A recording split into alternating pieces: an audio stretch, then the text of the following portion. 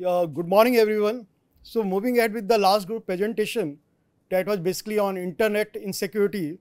So today our group number 4, comprising of myself, Colonel Jagveer, Prasad Deshmukh, and Sanjay Prasanna, we are going to present the case study that is protecting the cheetah.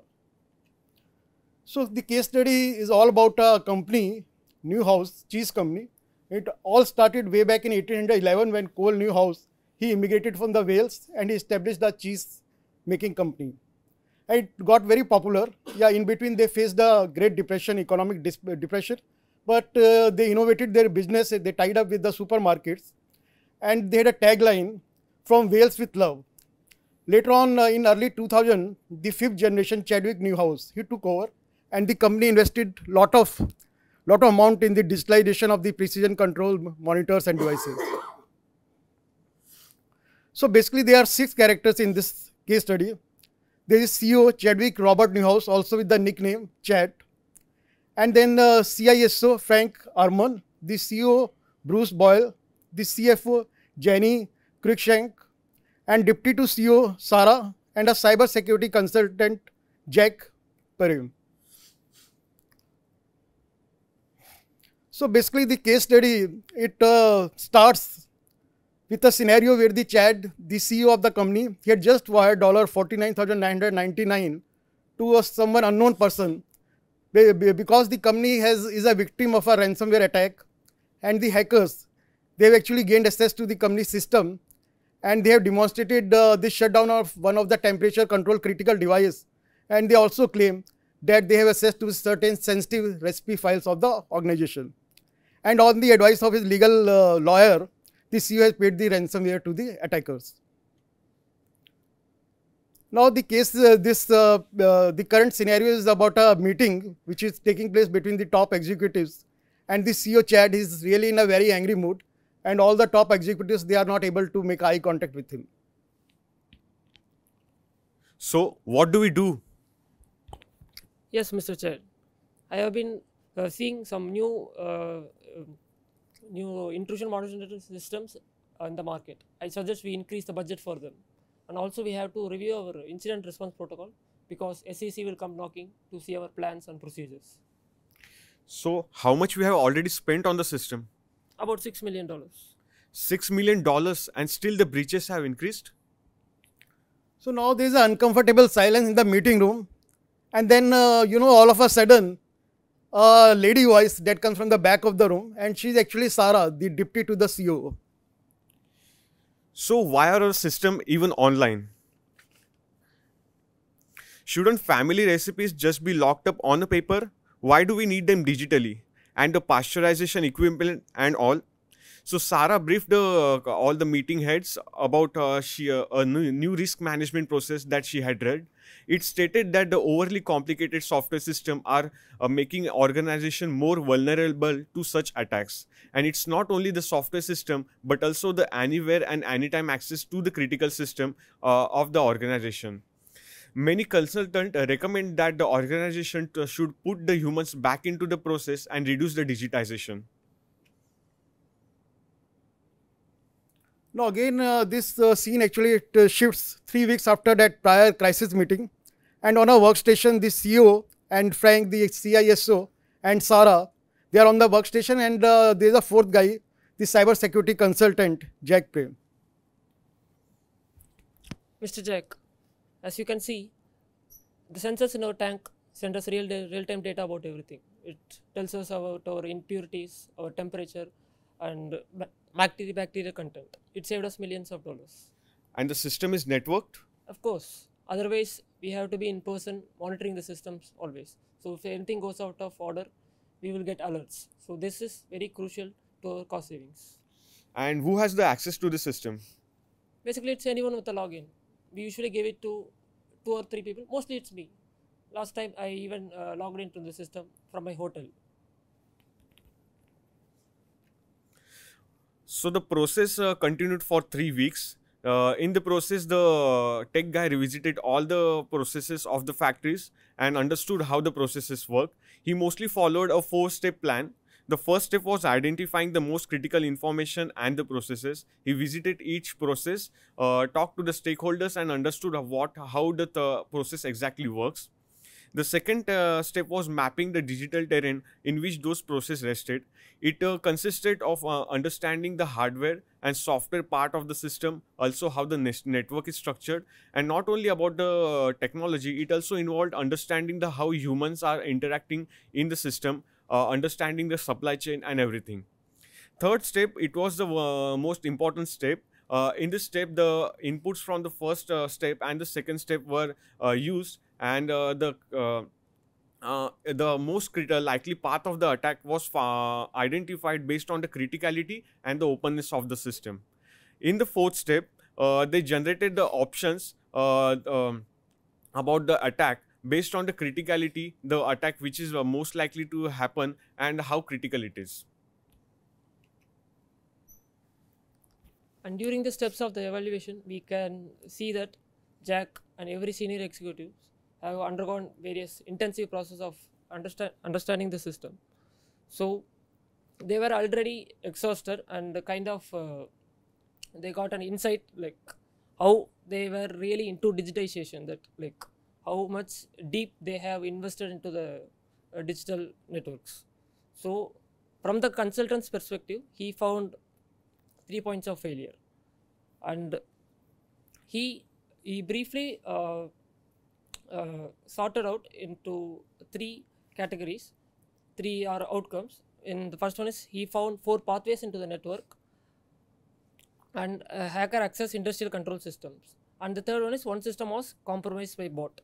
And further, his recommendations was that first one, he evaluated the thermization process, which he advised them to take it completely offline, and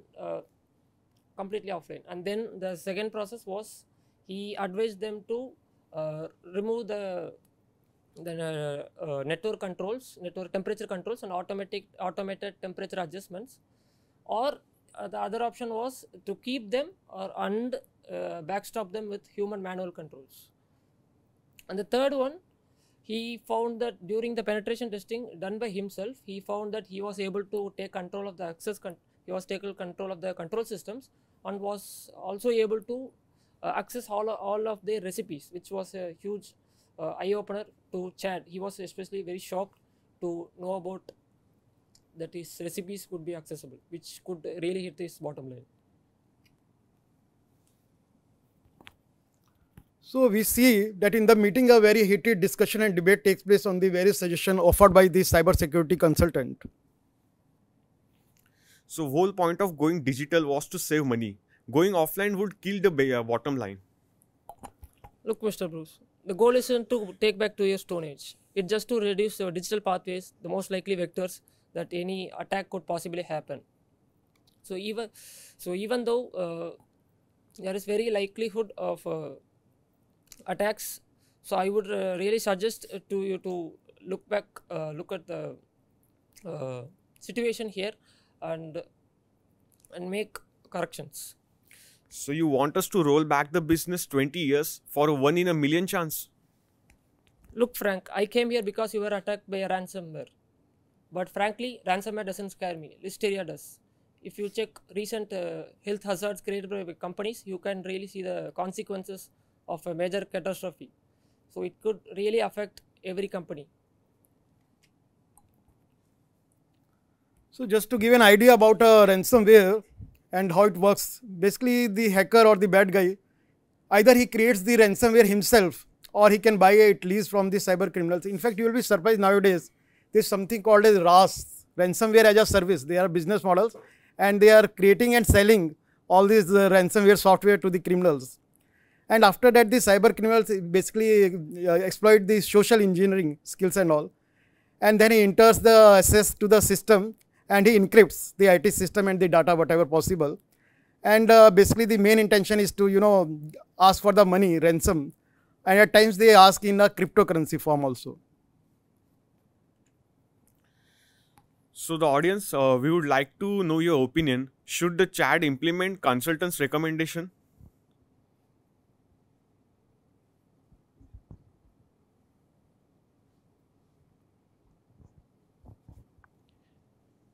The consultant's input is that we take most critical parts of the value chain of the digital environment for protection, and we don't essentially move back 20 years, that we remove all of digitization which has been built in. So this is an in-between solution which will ensure that some form of optimization is obtained through the digitization process, but at the same time the critical assets are protected. So it would be in my opinion good to move in that direction, identify which are the most critical assets and move them offline. Anyone? Any other suggestions? Yes, yes, they should go ahead with that. And we had already covered regarding this. We had there was a presentation also that was that cyber informed engineering, which basically says that your critical systems should have a contingency plan already mapped out, and so that anytime such a thing happens, you can always, as far as possible, try to keep them out of the digital connectivity loop, so that nobody can attack them. So yes, definitely that particular concept works out very well and will continue to work out well in the near future also.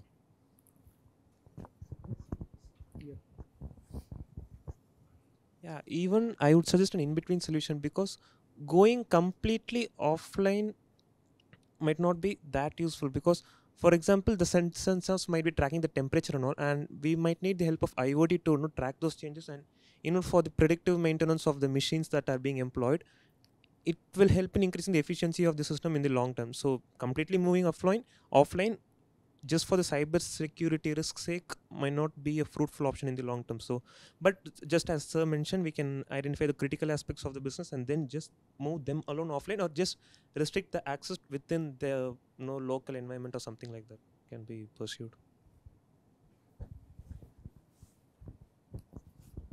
Okay, I have a question. If you go back or roll back the system to manual controls, can there still be manual errors? Because when human beings control temperature or monitor temperature, you are trusting human beings. And that's why you go for automation, because human errors are quite possible.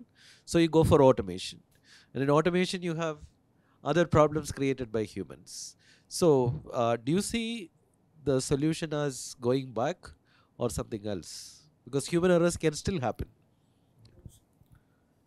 Yes, sir.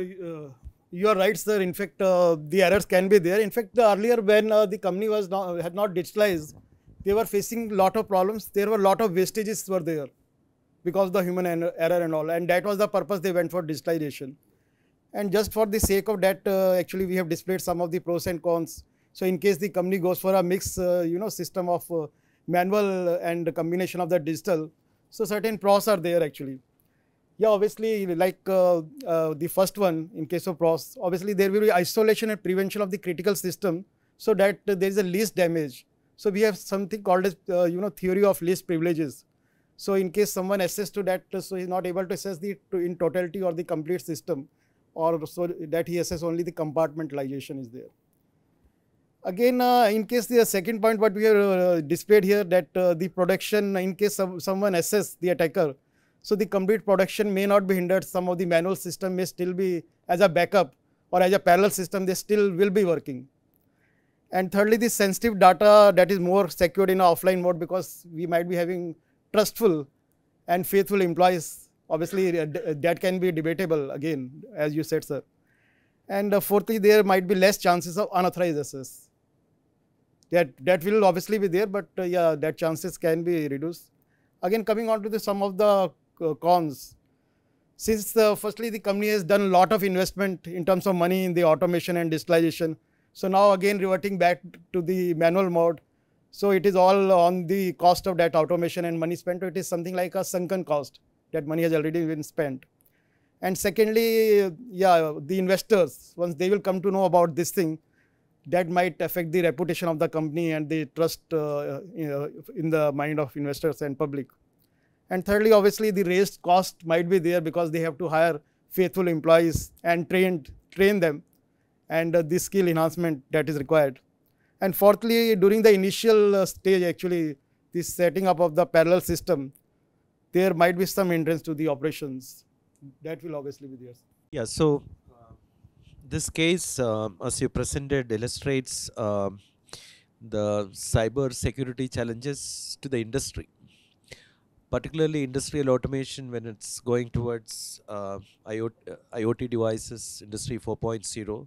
There are a lot of pluses as you showed, and there are also risk and major risk which can create financial loss, but also, as you pointed out, loss to lives, listeria, where it's about changing the composition of a food product. If you consume that product which is actually got produced not following the standards, then you are eating something which is you don't know, you can die if you eat that product.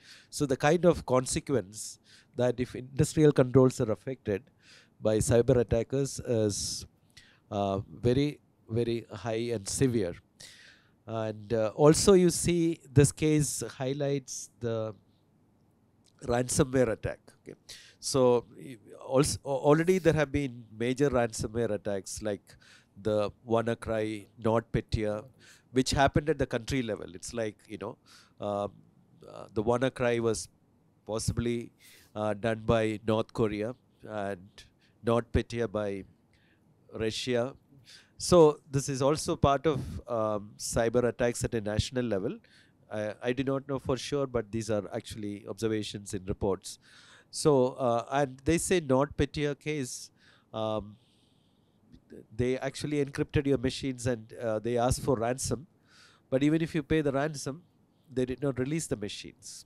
So in this case, it says you have to pay $49,999 and your machine is released. And if that happens, it is fine, you can go on. But if, as in the case of NotPetya, if they don't release the machine even after making the payment, it's like killing your systems. So the consequence of ransomware, which is very much highlighted in this case, is very high at the moment. And in terms of threat intelligence, that is a very high threat in today's world, particularly in industrial controls.